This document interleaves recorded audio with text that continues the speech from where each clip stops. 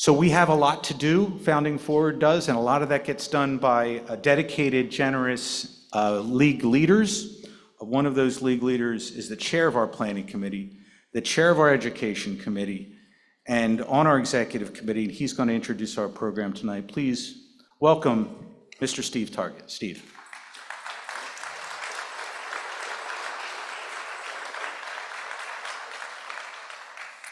Good evening, everybody. And firstly, thank you for coming out this evening. It reminds me of that, what's that famous quote from Caddyshack? I think the heavy stuff's not going to come down for some time now. I feel like maybe we're in the middle of that. Jeffrey Rosen has been called the nation's most widely read and influential legal commentator. As president and CEO of the National Constitution Center since 2013, Jeff has worked to fulfill the charter granted by Congress to disseminate information about the U.S. Constitution on a nonpartisan basis. This includes the creation of the interactive Constitution that is now a centerpiece of the advanced placement history and government exams. For more than 25 years, Mr. Rosen has been on the law school faculty at George Washington University in D.C. After completing his clerkship with Chief Judge Abner Mikva of the U.S. Court of Appeals, he has written for The Atlantic, The New Republic, The New Yorker, and Time Magazine, and his books include writings on Supreme Court Justices William Howard Taft and Louis Brandeis. Tonight, our longtime friend and fellow Union League member, Jeffrey Rosen, is here to speak about his newest book, The Pursuit of Happiness, I believe a New York Times bestseller book. Congratulations. To help us understand the most important idea contained in the Declaration of Independence, ladies and gentlemen, please welcome Mr. Jeffrey Rosen. Thank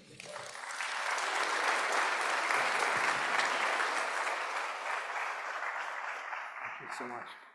Thank you. Hello, friends.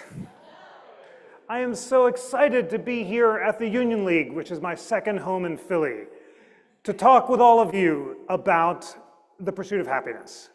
And I want to tell you how I came upon the unusual reading project that led me to try to understand what Thomas Jefferson meant when he put that famous phrase in the Declaration.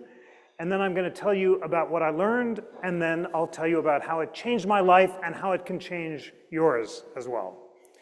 So here's how this unusual project emerged. It was during COVID, and I was reading the section of Ben Franklin's autobiography where he talks about the fact that when he was in his 20s, he set out to achieve moral perfection. And he made a list of 12 virtues that he later increased to 13 about how to be morally perfect. And they included industry, sincerity, resolution, order, cleanliness. He saved the one he found hardest for last, humility. And he made a chart with the 13 virtues on the x-axis and the days of the week on the y-axis. And he picked a different virtue every week, and he resolved to make an X mark on the day where he fell short of the virtue he was focusing on. He tried this for a while. He found it incredibly depressing. And he gave it up, but he felt that he was a better person for having tried, that this exercise in self-accounting made him a better person. Now, I knew about this system because improbably I practiced it a few years ago at the recommendation of a rabbi who suggested that a friend and I try a Hebrew version of the Franklin system. It turns out that there was a Hasidic rabbi, Mendel Leffen, who admired Franklin, and in 1808, at the recommendation of a Polish count, translated Franklin's 13 virtues into Hebrew. And they're practiced today as part of a system of character improvement called Musar, which is the Hebrew word for character, that Jews still practice today. So a friend and I, not knowing it was the Franklin system, tried it. Every week we picked a different virtue. Every day we put an X mark where we fell short. We found it incredibly depressing. And we also gave it up after a few weeks, but we too, like Franklin, felt that we were better for having tried. Now, what I noticed during COVID was the motto that Franklin chose to illustrate his system. It was from a book by Cicero that I'd never heard of called the Tusculan Disputations, and the motto was, "Without virtue, happiness cannot be." Interesting enough. A few weeks later, I was at the Boar's Head Inn in Charlottesville, Virginia, on the UVA campus, and on the wall of the room was a list of 12 virtues that Thomas Jefferson had drafted for his daughters that I'd not seen before. And they looked a lot like Franklin's virtues. They had mottos next to them, like, for resolution, resolve to do what you ought and do what you resolve. He also had silence, when angry, count to 10, when very angry, 100. Interestingly, there was one virtue that Franklin had on his list that Jefferson left off of his, and that was chastity. But what struck me when I read this list was that Jefferson, too, when people asked him to explain his project, and when they would write to him when he was old and ask him for the secret of happiness, would also offer a passage from that Cicero book that I'd never heard of called the Tusculan Disputations. And Jefferson's passage was a little longer than Franklin, and it essentially said, "He who has achieved tranquility of soul, who is neither exalted by undue exuberance or depressed by wanton exaltation, he is the wise and self-composed man of whom we are in quest. He is the happy man."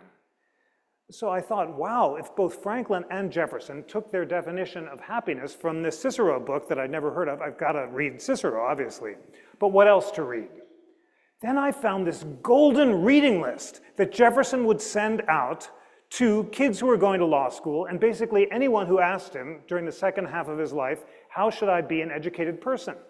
And Jefferson's reading list is very rigorous. He prescribed not only what you should read, but also the time of day that you should read it. And you had to wake up before sunrise, read moral philosophy before sunrise. In the morning, read political philosophy and history. After lunch, geography and science. After dinner, some Shakespeare and poetry for amusement. And then to bed, basically 12 hours a day of reading. What really caught my eye was the section that Jefferson sometimes called natural religion and sometimes ethics. And it was the moral philosophy section. And it began with Cicero's Tusculan Disputations. And then it had Cicero's On Duties, and then Stoic philosophers like Marcus Aurelius and Epictetus, Seneca's letters, and then some Enlightenment philosophers, Locke's essay concerning human understanding, Lord Bolingbroke, Francis Hutcheson, and then David Hume's essays. What struck me, first of all, is that I'd never read any of these books. And I've had the privilege of a marvelous liberal arts education. And I give thanks every day to the spectacular teachers in English, history, political philosophy, law, who inspired me when I was a student. And yet, I'd never read these books of moral philosophy because they fell out of the curriculum by the time I was in college in the 1980s, a long time ago. And I remember in college yearning for this kind of guidance. I was an English major. I studied the Puritans. I was completely unconvinced by the rigors of Puritan theology. First of all, because I'm Jewish. And also because Puritan theology holds that you're predestined at birth to heaven and hell, heaven or hell, some of us heaven and hell perhaps. But nothing that you do on earth, none of your good works or even your faith can change the category that you've been assigned to. And this idea that salvation could only be achieved by randomly given grace wasn't satisfying to me, but I was looking for an alternative to the ethos of the 80s. Remember, it was the greed is good decade, and kind of you do you was on the horizon. And I was looking for a moral framework about how to lead a purpose-driven life through reason and reflection, not just by faith alone or by grace. And what I didn't realize, because this body of work had fallen out of the curriculum by the time I was in college, is that this is exactly the question that the classical moral philosophers set out to answer. So I still can't quite believe that I did this because it's so unusual, but it was COVID and we all had some more time. I was inspired by Jefferson. I woke up every morning before sunrise. I read from the classic moral philosophy. I watched the sunrise, and then I found myself writing sonnets to sum up the wisdom that I just read. And I know this sounds completely weird, but I'd been inspired to start writing a bit of poetry a year or so ago, before this project started, by my wife Lauren, who's here, and she's a poet, and she kind of gave me the confidence to try to write some poetry. And then I found a video that a friend of mine, Barry Edelstein, who runs a Shakespeare theater, did about how to write a Shakespearean sonnet. And it's easy, the meter is simple, and it's supposed to have a volta or turn in the third verse where you make the argument. And it's just a simple way of kind of summing up the wisdom. It later blew my mind to find that lots of people in the founding era who read this great literature also wrote sonnets, including, first of all, Phyllis Wheatley, the great black poet, the first published black poet, who studied the classics with her master and mistress, allowing her to be educated along with their kids, and then wrote these poems of virtue that inspired George Washington.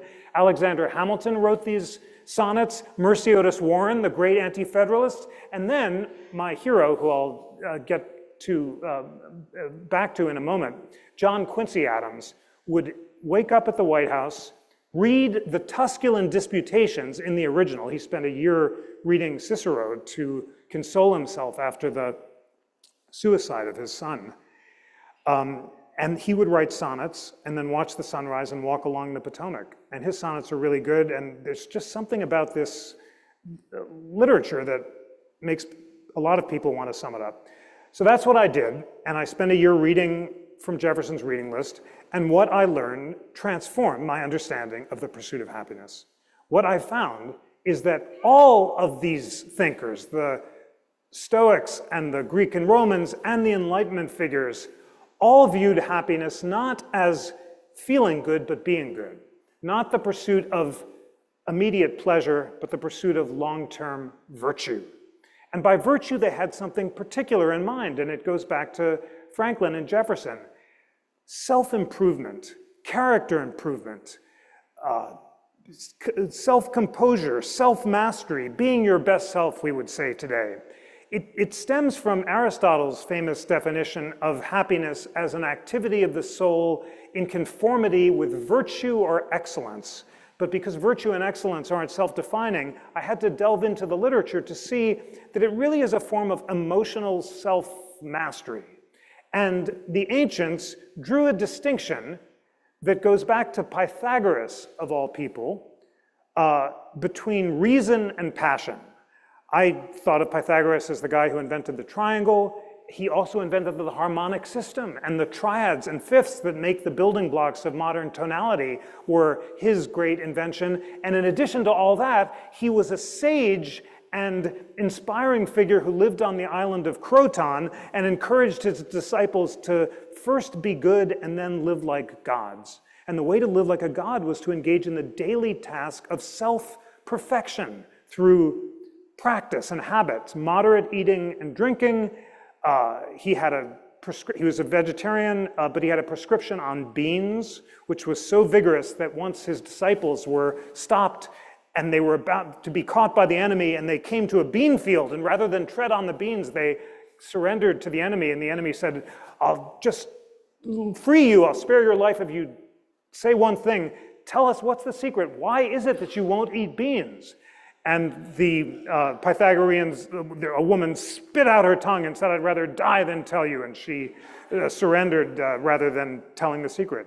Why the heck won't he eat beans? Well, some authorities, Lauren just found a passage in Iamblichus that says that it's because beans were used for voting, and Pythagoras wasn't a fan of democracy. So that's one theory. But other authorities say it's because beans resembled fetuses, and because they have the soul of life in them, then you have to express respect for life. Regardless of that unusual injunction, and I do recommend Ovid's Metamorphosis has the most glorious chapter 13, I think, that talks about Pythagoras and his inspiration. But Pythagoras' central contribution to moral philosophy was this distinction between reason and passion. And the idea is that we all have certain faculties or powers. Reason in the head desire in the stomach and passion or emotion in the heart. And our job is to use our powers of reason to moderate or temper our unreasonable passions and emotions so that we can achieve the calm tranquility and self-mastery that defines happiness and well-being. And that's why Plato popularized Pythagoras' reason-passion distinction into the metaphor of the charioteer with two horses, the noble and appetitive horse. And the goal of the charioteer representing reason is to keep them both in alignment. So you see now that for the ancients, it's not that we're supposed to lack passion, but just to moderate our unproductive passions and emotions like anger, jealousy, and fear, so that we can achieve resolution, industry, and all those other virtues that Franklin and Jefferson enumerated. I now understood, after reading all this, that Franklin and Jefferson are channeling the four classical virtues, which are prudence, temperance, courage, and justice. And that is why it was such a practical enterprise. And Franklin, the ultimate self-help guru, is advising people to do what Pythagoras suggested, which is every night to make a self-accounting of the soul so that you can practice on a daily and hourly basis the effort to become more perfect. And Franklin has this beautiful epitaph that he designed for himself, where at the end of his long life, in his autobiography, he said he attributed his whatever success he'd achieved to his conciliating and moderate temper. Isn't that remarkable? The man who was the most famous scientist in the world, he tamed the Gulf Stream, he brought lightning from the heavens, he attributed it all to his moderation. And he said he learned later in life never to be too assertive in his opinions, to say, I think it may be so, or perhaps it appears to me, and by avoiding extreme polarization and dogmatism, he said that he achieved whatever success he had, and then he expressed the hope that whatever errors he made might be perfected in a new and more perfect edition by the author. And a beautiful metaphor for the printer to offer up, summing up the Pythagorean wisdom. So that's the essence of the moral philosophy.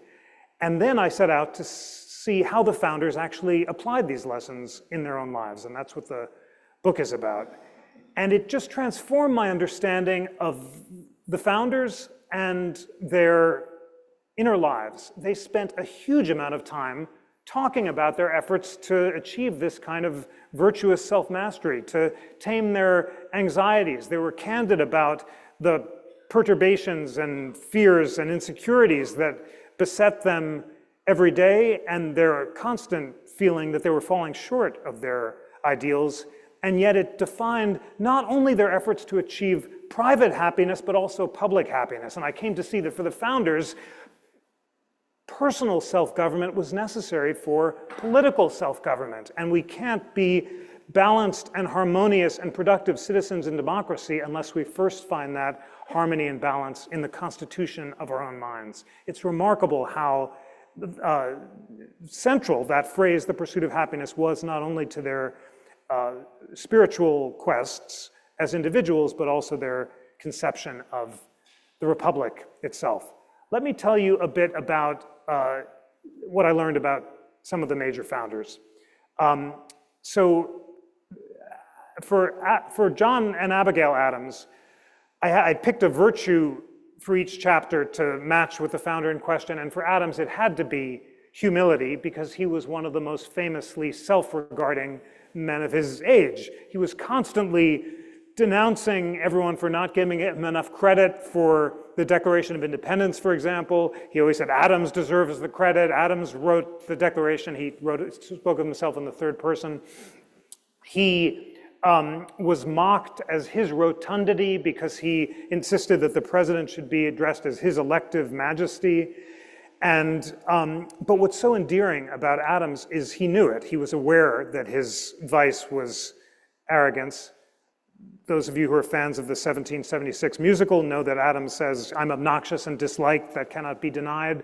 And he's always confessing this to Abigail. There's this amazing courtship moment that they had where they set out to apply Pythagoras' system of self-accounting before bed. and resolve to make lists of each other's faults. A dangerous thing to do during any dating. And John makes a list of Abigail's faults and sends them to her, and he says, you haven't been practicing the piano enough, or you're not tending enough to your reading, plus you're pigeon-toed. And she takes it in stride. She's remarkably self-possessed. She says, I'll try to practice more, and I know I have to read more, but as for a lady's posture, a gentleman should never comment on it. But it's part of their mutual quest to achieve perfection together, and to find the greatest romance and intellectual friendship of their age. Adams also had a friendship with Mercy Otis Warren, the great anti-federalist, who was classically educated with her brother, James Otis, the guy who gave the speech denouncing the writs of assistance, which Adams said sparked the revolution. And Mercy's not allowed to go to Harvard, because women can't in those days, but she got a great classical education with James, and she then writes these satirical poems about the revolution that John commissions and praises her for. He calls her the poetic genius of the revolution for writing plays like The Adulator and other light classics. And they're friends during the revolution, and then they fall out over politics because Adams beats Jefferson, and Mercy is an anti-federalist who believes that Adams is a monarchist who wants to consolidate too much power in the federal government. And when she writes this in her History of the United States, Adams just loses it. He storms, how dare you call Adams a monarchist? No one's more devoted to republicanism. And they fight back and forth by letters and eventually split. Years later, Abigail engineers a reconciliation. She sends Mercy a lock of their hair, which is very moving. And they make up, because Adams is really aware that he's vain and he recognizes his excesses. And in this beautiful sign of Adams' capacity for friendship, Mercy says, I've just got one favor to ask you. I just went to the Boston Athenaeum, and some guy has taken credit for writing my play, The Adulator, and he put his name on the title page. You're the only one who knows that I wrote it. Can you certify this? And Adams says, absolutely. I insist. And he rides into Boston, gets off his horse, strides into the Boston Athenaeum, and writes on the title page, this was written by Mercy Otis Warren, a beautiful tribute and a sign of their reconciliation. The greatest reconciliation that Adams had, of course, was with Thomas Jefferson. And among the most moving moments in American letters is their correspondence after they reconciled after the election of 1800, where they had a total break for years. What so struck me in reading their correspondence is how incredibly rigorous they were about their reading into their 80s. It's so moving. Adams is in his 80s, Jefferson in his late 70s. They're still getting up before sunrise and reading and then exchanging ideas about the books they've read. And what do they want to talk about? The pursuit of happiness, and in particular, the similarities among the Eastern and Western wisdom traditions about spirituality and happiness. And Adams is so excited when he learns that Pythagoras, who he traced moral philosophy back to, may have traveled in the East and read the Hindu Vedas. And he's very struck by the idea that the central lesson of the Bhagavad Gita, which is Gandhi summed up as renounce and enjoy. Renounce attachment to the external results of your action and enjoy eternal freedom and salvation. And Adams, when he learns that Pythagoras may have read the Vedas, thinks that it will prove his intuition that all the lessons of all the wisdom traditions can be summed up in the sentence that Adams expressed as love God and all his creatures. But Adams isn't sure that Joseph Priestley, who wrote about the Vedas, had lived long enough to complete his translation of the Bhagavad Gita. And Jefferson says, good news, Priestley lived, the translation exists, I'll send it to you from Paris. And Adams is so moved that this will show the connection that he'd long been yearning for. It's overwhelmingly inspirational on a few levels. First, because they're just so hungry for books and so eager to read them. And also the deep breadth and ecumenical capaciousness of their spiritual vision and their pluralism is really inspiring. So that's Adams and Jefferson reconciling in old age, and it's all about the pursuit of happiness. Oh, and then Adams says, you know, this is my mature understanding, and I would trace my idea that we should love God and all his creatures back to the myth of Cleanthe.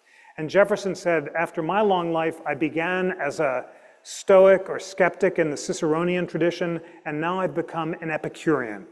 But by Epicurean, Jefferson says, I don't mean a pleasure seeker. That's a libel on Epicurus made by the Stoics. In fact, said Jefferson, Epicurus suggested that we contract our desires so that we can rationally meet them. So Jefferson doesn't deny the role of pleasure, but he says we should pursue rational pleasures, which will lead to our well-being. And this is their dialogue about happiness in old age. Now, Jefferson requires us to confront the central hypocrisy of the founders, and that is slavery. And it's important, if you're going to write about the founders and virtue, to ask the obvious question, how was it that these men who were so keen on the virtues of self-mastery themselves held others in bondage? What struck me centrally is that they didn't even try. And all of the enslavers from Virginia, Jefferson, Patrick Henry, Washington, Madison, George Mason, all believed that slavery violated the natural rights declared to be self-evident in the Declaration of Independence. And in moments of self-awareness, they recognized their own hypocrisy. I found a really striking quotation from Patrick Henry. He's just given the "Give me liberty or give me death" speech, and he says, "Is it not amazing that I myself, who believe that slavery violates natural law, myself own slaves? I will not justify it, I will not attempt to. It's simple avarice. I cannot do with the inconvenience of living without them." That was it. He just liked the lifestyle and didn't want to give it up and knew it was wrong and felt bad about it, but couldn't be bothered actually to abandon it. And that was Jefferson's central vice. It was avarice and greed. He was addicted to living beyond his means and constructed at Monticello this Palladian fantasy of a Greek or Roman villa, which he was filling with luxuries from Paris, all the while he was served not only by an enslaved population, but by his own children. And the people who were in the house serving him were his kids, were Easton and Hemmings and his sister. And these were the children who Jefferson had with Sally Hemings, who he began a relationship with in Paris when she was 16 and he was 42.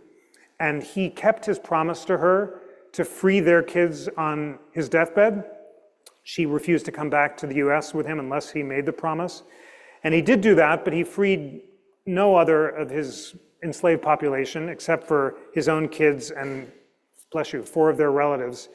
And on his death, his entire enslaved population had to be sold to pay his debts, and kids were separated from parents, and all of his fantasies about balancing his books went by the wayside. I have to share also that Jefferson comes across as worse in some ways on close examination because of the degree of his racism. And here, his encounters with the great Phillis Wheatley are especially instructive. I told you that Wheatley, who read the classics after coming over from Ghana enslaved, wrote these poems of virtue, which he sent to George Washington. He acclaimed her as a poetical genius. But then the city of Boston felt that how could Wheatley have written her own poems? She had to prove that a black person could actually have written these poems. So the city of Boston holds a trial, presided over by John Hancock, who wrote the Declaration of Independence, and Cotton Mather and other Boston worthies. And they examine her about the classics. And Professor Henry Louis Gates imagines questions like, who was Apollo, or name the 9 muses. She passes with flying colors. They attest that she has written these poems, and then she becomes an international celebrity. Henry Louis Gates calls her the Oprah Winfrey of her age, and she goes to London, and she's acclaimed by the Duke and Duchess, and her genius is recognized by all except one person, and that's Thomas Jefferson. And in his notes on the state of Virginia, he has this jarring shocking passage where he says Wheatley's poetry is beneath contempt because black people are intellectually inferior to white people. He says, I venture this as a suspicion only. He's likely to be proved wrong. But he says, in contrast to the great white poets of Rome who were enslaved like Terence, black people can't be good poets. It's just appalling and impossible to square with the high ideals of the author of the Declaration, even as in moments of candor he recognized his own hypocrisy. Contrast Jefferson, who becomes smaller on examination, with Washington, who becomes larger and greater. Washington, the virtue I chose for him was obviously resolution because of his extraordinary courage in battle. And his central achievement was his self-mastery. He read Seneca as a kid. He struggled to control his temper. Ron Chernow thinks that it was his relationship with his mom, who was hypercritical, that led him to always be bristling against her, nagging, but determined to compose himself. And it's in his moments of self-composure that he's greatest. There's that amazing moment at Newburgh where the soldiers are rebelling. He's afraid that they may overthrow the government. And he mounts this wooden platform called the Temple of Virtue. And he has read to the troops excerpts from Addison's Cato, the poem of self-mastery, which praises the consoling virtues of mild philosophy. And then Washington appeals to the troops for patience and moderation and virtue. Just wait, he says, and Congress will make you whole. And then he goes to read the speech, and as many of you know from the famous anecdote, he struggles to read it.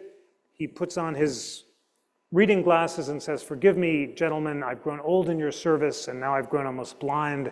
And the troops weep. They've never seen him confess to weakness like this, but it's in his moment of self-composure that he's greatest. That's his achievement at the Constitutional Convention. He says almost nothing, but it's just the simple, self-mastered presence of his calm authority that leads the Constitution to be adopted. And then in the farewell address, he makes a plea for virtue. And he says the Republic is going to fall unless citizens can find the virtuous self-mastery that will allow them to learn the principles of liberty and to elect wise leaders who will avoid the fate of demagogues. And here is the central concern of Washington and Madison and Hamilton in the constitutional conventions. It's that in the future, because of the turbulent excesses of democracy, a demagogue may come and flatter the people by offering cheap luxuries and overthrow our Republican institutions. And I found this amazing letter from Jefferson where he says that when he gets a copy of the Constitution from Madison, he says, I'm concerned that there's no term limit for a president because I'm concerned that in the future, an unscrupulous president may lose an election by a few votes, cry foul, refuse to leave office, and enlist the states who voted for him on his behalf. It's really quite extraordinary. Jefferson's solution is a one-year term limit, so the president can't run for re-election. Hamilton, who's also afraid of demagogues like Caesar, wants to have a life term for the president so that the president won't be tempted to steal an election. But both are concerned with the turbulent excesses of democracy, as is Washington. That's why after reading the wisdom literature, I read the Federalist Papers in a new light. The Federalist Papers are a manual for public happiness, a phrase that Madison and Hamilton use repeatedly. And Madison is setting out to address the question of how to deal with turbulent mobs that are animated by passion rather than reason. That definition of faction in the Federalist Papers, any group, a majority or a minority, animated by passion rather than reason, devoted to self-interest rather than the public good, I can now understand as a channeling of classical moral philosophy. The way to avoid mobs animated by passion rather than reason, like Shays' Rebellion in Massachusetts, where the debtors are rebelling because they don't want to pay their debts and they're mobbing the federal courthouse. The whole Constitution is designed to slow down deliberation, to prevent mobs from mobilizing by the time they find each other to get tired and go home, and to ensure that cool deliberation and reason will prevail. That's why there are all the speed bumps and roadblocks designed to prevent direct democracy and to slow things down. Madison says famously, in all large assemblies of any character composed, passion never fails to wrest the scepter from reason. Even if every Athenian had been Socrates, Athens would still have been a mob.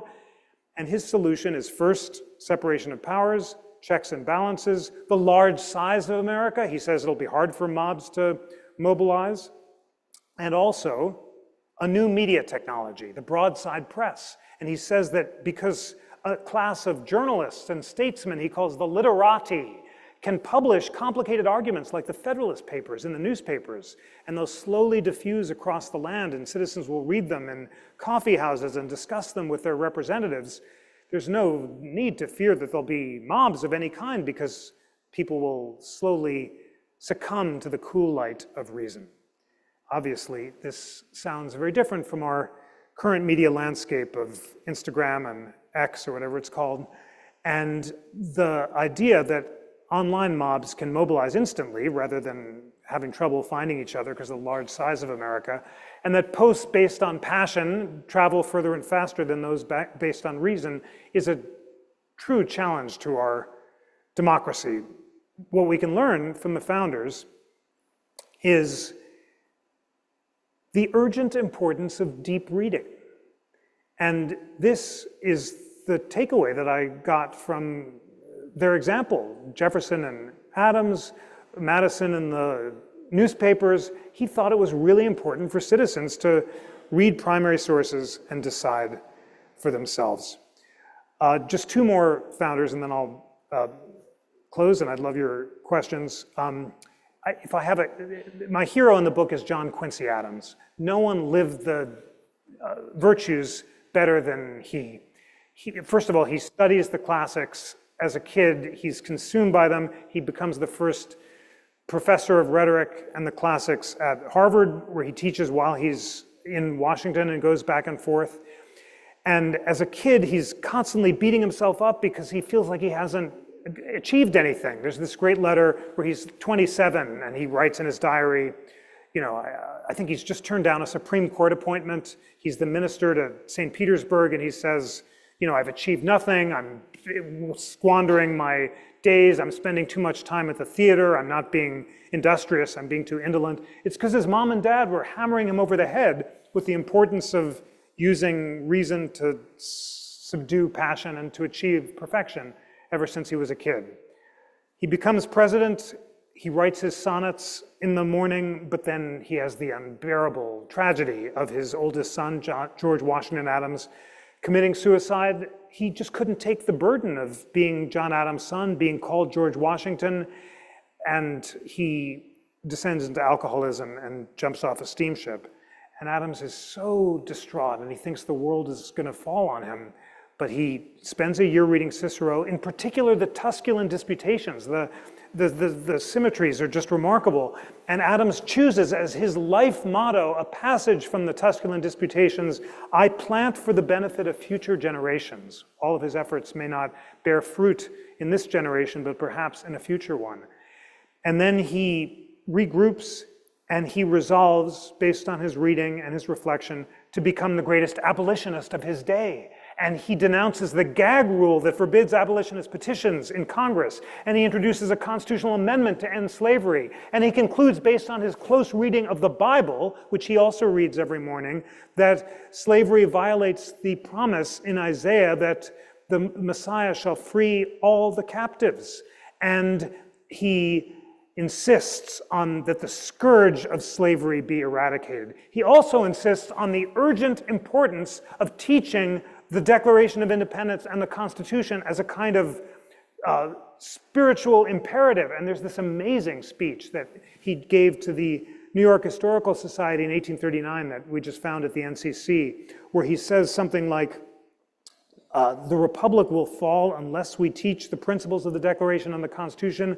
Make then these principles as a frontlet on your forehead. Whisper them to your children in the morning and in the evening. Place them on your hearts and embrace their values. I mean, he puts it more fervently and eloquently than that, but it's a serious thing for John Quincy Adams that all of us teach the principles of the Declaration and that we inspire ourselves to live by them and inspire our students too, and that's why our work together on civics is going to be so important. John Quincy Adams also has this memorable death where he's gone back to Congress, he's voted against the Mexican War, and he collapses of a stroke on the floor of Congress, and his last words are whispered, "I am composed." And he gets this from Cicero's Tusculan Disputations. It's the chapter about the way to achieve happiness and overcome grief is self-composure. It's the perfect, mindful epitaph for a virtuous man. He's so inspiring. I can't end without mentioning the great Lincoln and Frederick Douglass, because we're in Lincoln Hall, and the League is such a great tribute to both of their memories. What's striking about Lincoln and Douglass is this, and this is important. They're self-educated. They don't have the virtue of a Harvard education. They haven't read the classics as kids. Lincoln gets the wisdom from the McGuffey Reader, which is the most popular textbook of his time. He reads it on the prairie, and it has excerpts from Cicero, Seneca, Ben Franklin, and all of those works that inspire him to his task. And then there's Frederick Douglass, and it's just extraordinary. And if anyone tells you that this is a philosophy for the privileged or for the elites, think of what Douglass did, first of all, to learn how to read. The most crushing moment of his enslavement was when his wicked master forbade him from learning how to read. And he felt at that moment like he had been re-enslaved because they were trying to shackle his minds. So what does he do? He goes onto the streets of Baltimore and he pays for reading lessons with bread. And he pays boys on the streets to teach them how to read. And then he finds this golden book called the Columbian Orator. And it encapsulates excerpts from the classics, from Cicero and Seneca, and all of the wisdom that inspired everyone else, including a dialogue on slavery, where a slave argues for his freedom. And this golden book, which Douglass pays for with bread, inspires him to become the greatest abolitionist and freedom fighter of his day.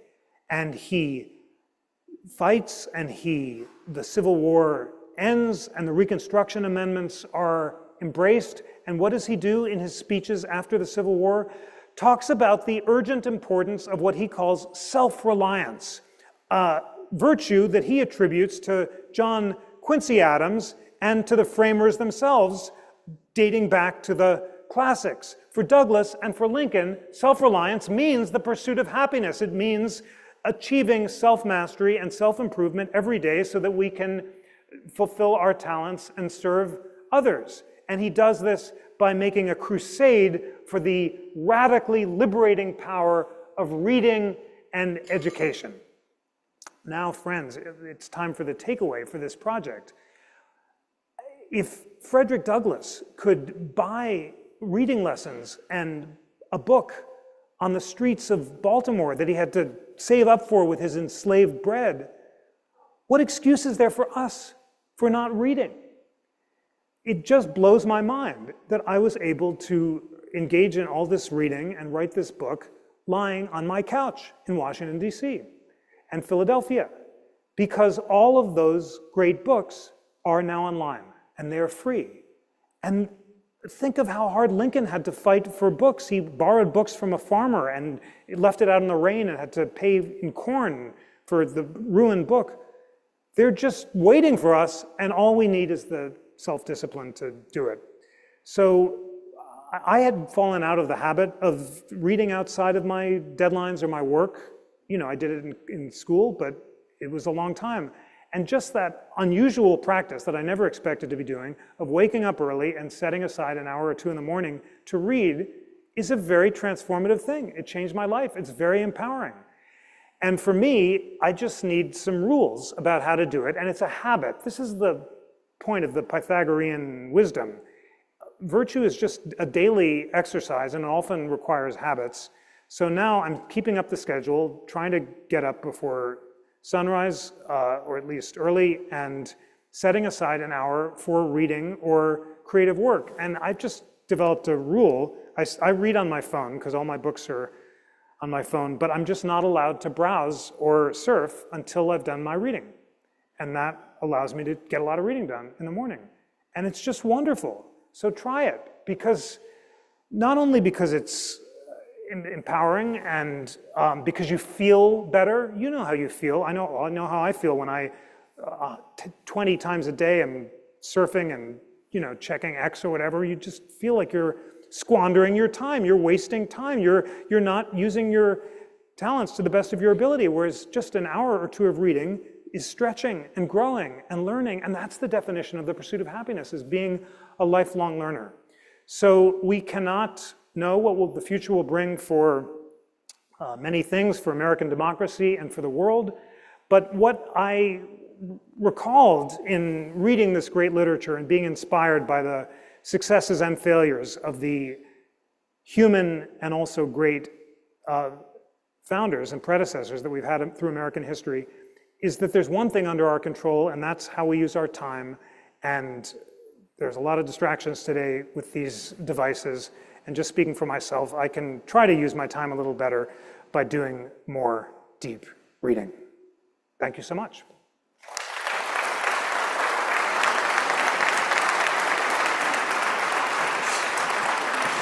Thank you, Jeff.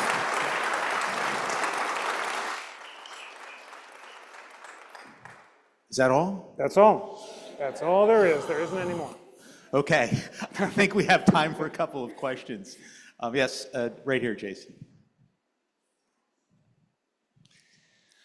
Thank you so much. That was an incredible talk. My question is related to your thoughts on how to be a great reader. So if you could provide like 3 pro tips on how to be a great reader, that would be awesome. Gosh. And I read a lot too, so I especially appreciated your talk. Yeah, I mean, it really is such, simply reading. I guess the thing is just focus and not getting distracted. It's so important not to browse and to keep reading, not to put it down and check email or something else. And I guess that's the central thing.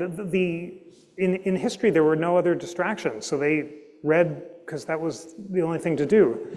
I think I skimmed more when I was a kid, and now there's something called deep reading, and it doesn't have to be slow, or just when you're totally in the zone and focused, you can do it. And the other thing is to have the confidence that you can understand anything. I felt that I wouldn't understand moral philosophy because I always felt like I was slow in philosophy and it seemed really technical. But just kind of, because there was nothing at stake, I was just trying to educate myself. I just had the courage to just plow ahead and just extract.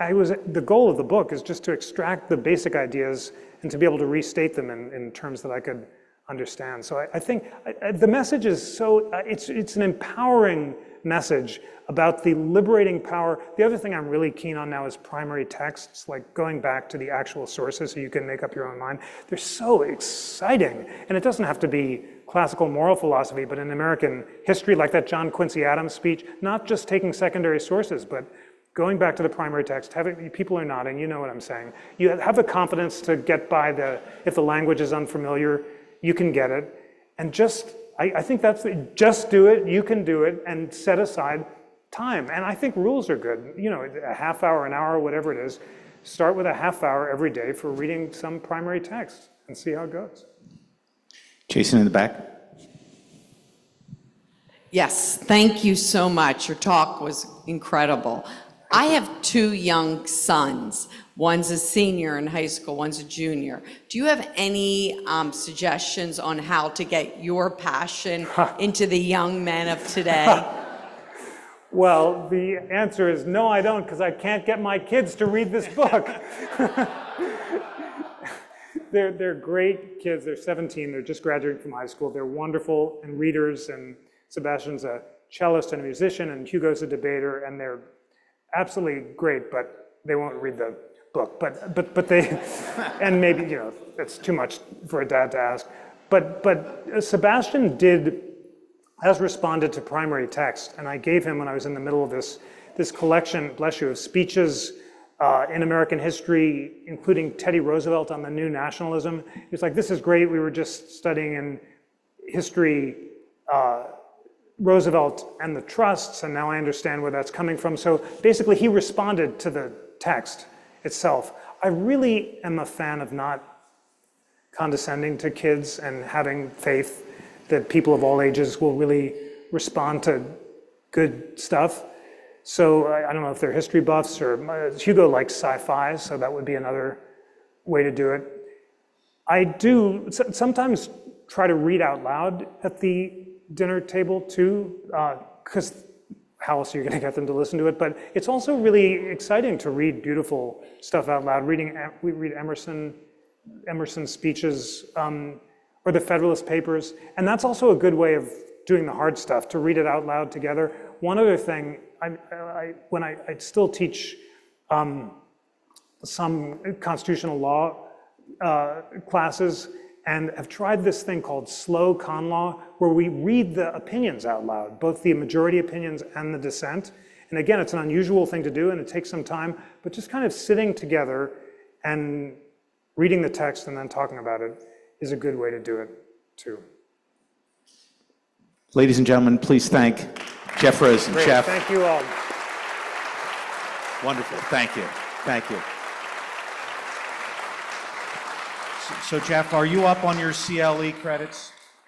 No, I'd like to get them, but Okay, you can get you them. can do them tonight, Jeff, on your own Wonderful. talk. Great. And if you've signed up, our lawyers in the crowd for CLE credit, please check in the back to my left, your right, in the back room.